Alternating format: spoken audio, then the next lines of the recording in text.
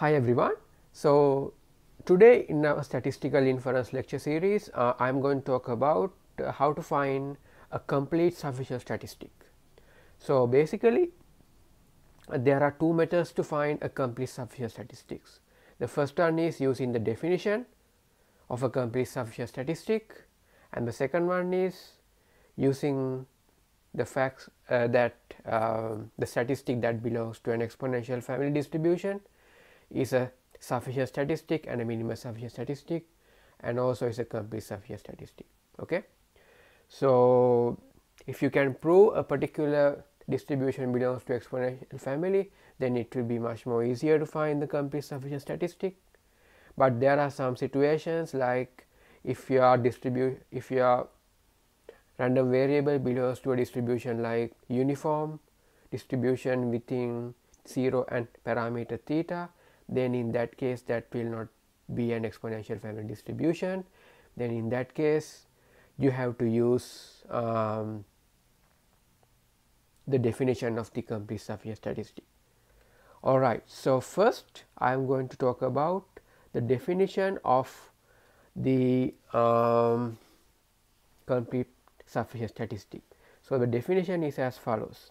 So we have a family of probability density functions or probability mass functions, which denote as f of t given theta for the statistic tx.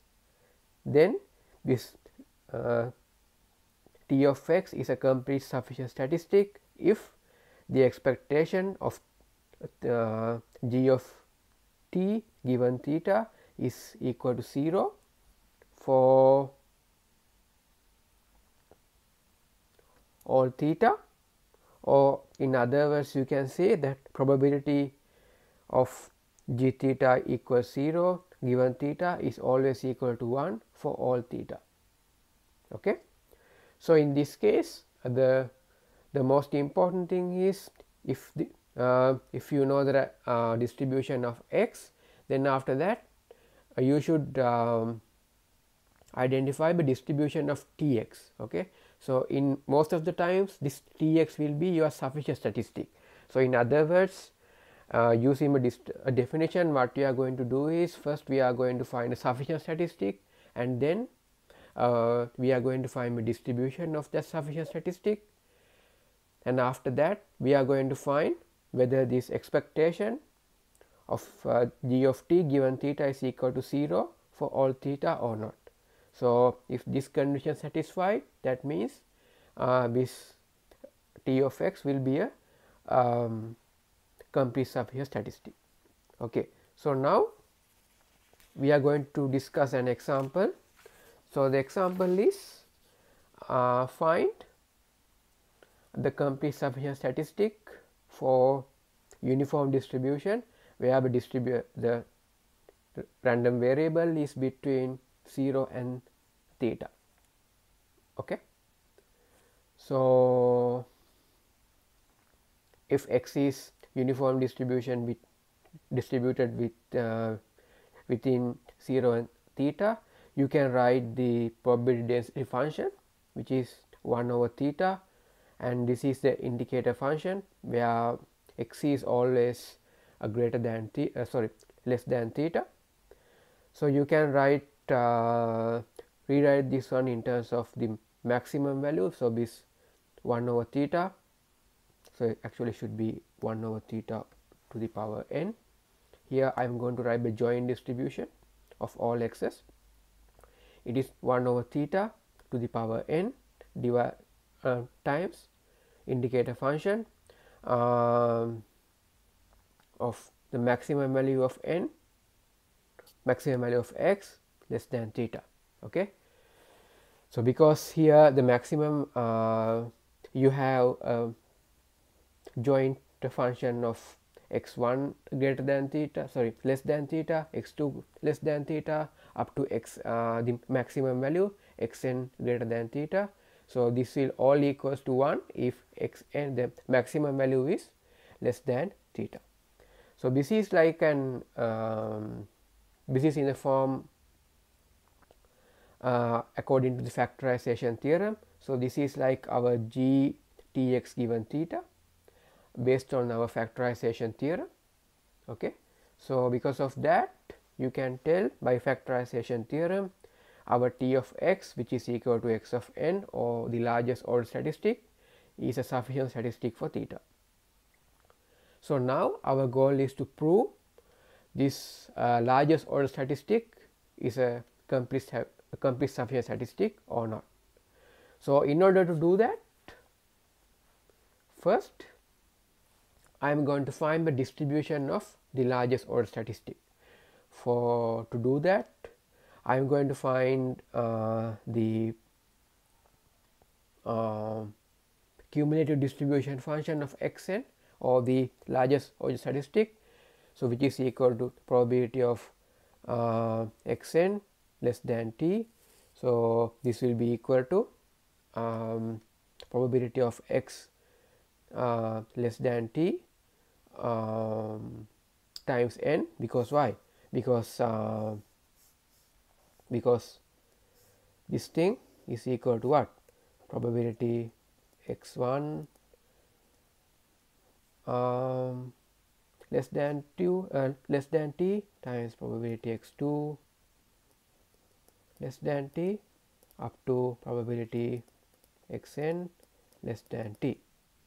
But as you can remember, the distribution of these all x's are identical distribution. So you can, because of that, you can write this as a product of this. So it will be equal to probability of x less than t a whole thing to the power n. Okay. So now I am going to find the probability where x is less than t. So you know the probability density function of x, which is equal to 1 over theta. So I am going to integrate 1 over theta with respect to this interval, because x is now between 0 and t. So our integration will be start from 0 and it should be to t, 1 over theta times dt, and you have this power n. Okay. So when you integrate this one, it will be t over theta, and you have this whole thing to the power n. So this is our cumulative distribution function. So if you have a cumulative distribution function, to find the probability density function, what we can do is you can differentiate with this cumulative distribution function with respect to t. So that is what I did over here. So in order to find this is our PDF, probability density function. To find the probability density function, I took the derivative of this function with respect to t. So first I need to use the power rule. So it is n times t over theta to the power n minus 1 times derivative of inside based on the chain rule. So but derivative of inside is what? 1 over theta. So if you simplify this, you will get this n times t to the power n minus 1 times theta to the power negative n, and here our t is between this range from 0 to theta. Okay. So now I am going to find a function of t, which is g of t, such that expectation of g of t given theta is equal to 0 for all theta. Okay. So expectation of a random variable, you can write it like this. So this is a expectation of a function of a random variable. So expectation of a function of a random variable is you have to integrate within the interval of that random variable. So in this case, the interval of the random variable is from 0 to theta. So you have to integrate from 0 to theta gt times the probability density function of t. So which is equal to n times t to the power n minus 1 times theta to the power minus n. So this is the basic formula to find the expectation of a function of a random variable. Okay. So now I am going to take the derivative of both sides. I am going to take the derivative of both sides. So I have written this partial derivative notation like this in both sides. Okay, so now I am moving to the next page. So here, so basically the expectation in this term here, the expectation of any random variable is a constant. So if you take the derivative of the expectation, it should be 0, because why? Because the expectation of a constant is always equal to 0. So when you take the expectation of the left side of the previous formula, then it should be equal to 0. Okay, like this. Expectation of the left hand side is of this formula, it should be equal to 0. Now I am going to find the derivative of this. So in order to find a derivative, I am going to use the product rule. Okay, so here, so this part will be a 1. So I am going to split this function into 2 parts. So this is the first part and this is the second part. Okay, so this is how I am going to take the derivative.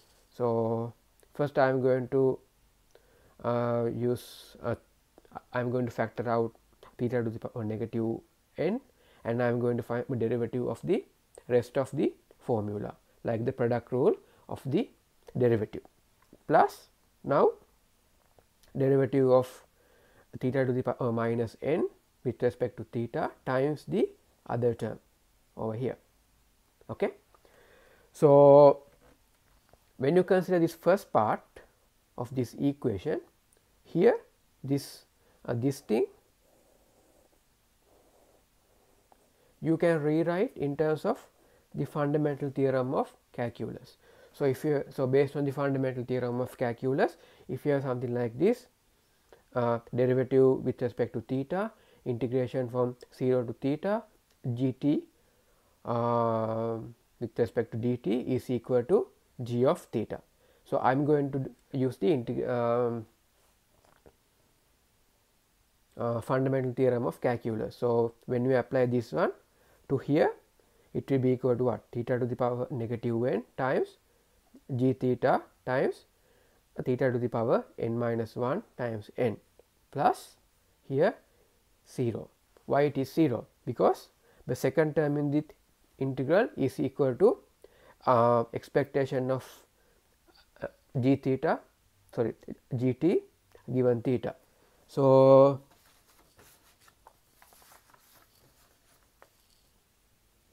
initially at the beginning of the question, here we assume what? Here we assume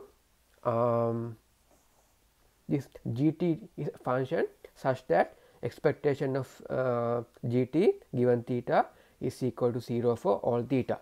Okay, so because of that,